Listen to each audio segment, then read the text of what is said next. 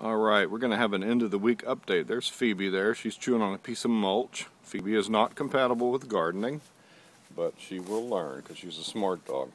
Well, here we go. Here's my plants. These are my tomatoes and peppers and some basil. These are ready to go in the garden. They've been hardening off for over a week now, and they really are ready. And I'll tell you why. If you saw my picture of my starved for water plant, it's this one right here, this little guy on the end. This plant is a Roma, and it was virtually dead yesterday, but I watered it and it has come alive again, and it's a good healthy plant.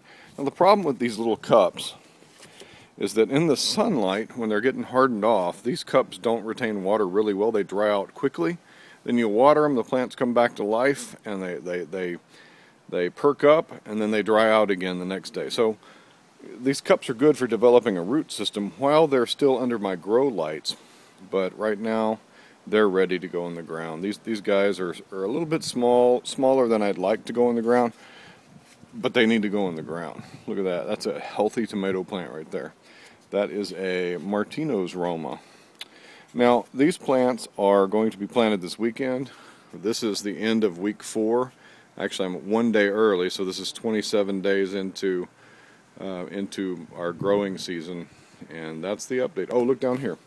I've got some radishes growing in containers down here, various kinds of radishes.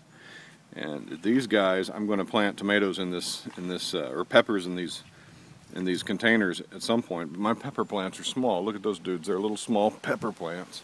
They're not ready to be transplanted. So by the time those guys are done, these little dudes will be ready to plant. Now the bugs like these. You can see that as I've hardened them off, some of them have been attacked by bugs, and some of them are probably not going to make it to the containers. But then we've got others that are really healthy. Back here's my basil. You'll find that I like basil, but also the bugs like basil. The bugs like basil a lot, as you can see. But there's enough basil plants there for everybody, and we'll have plenty of pesto this year.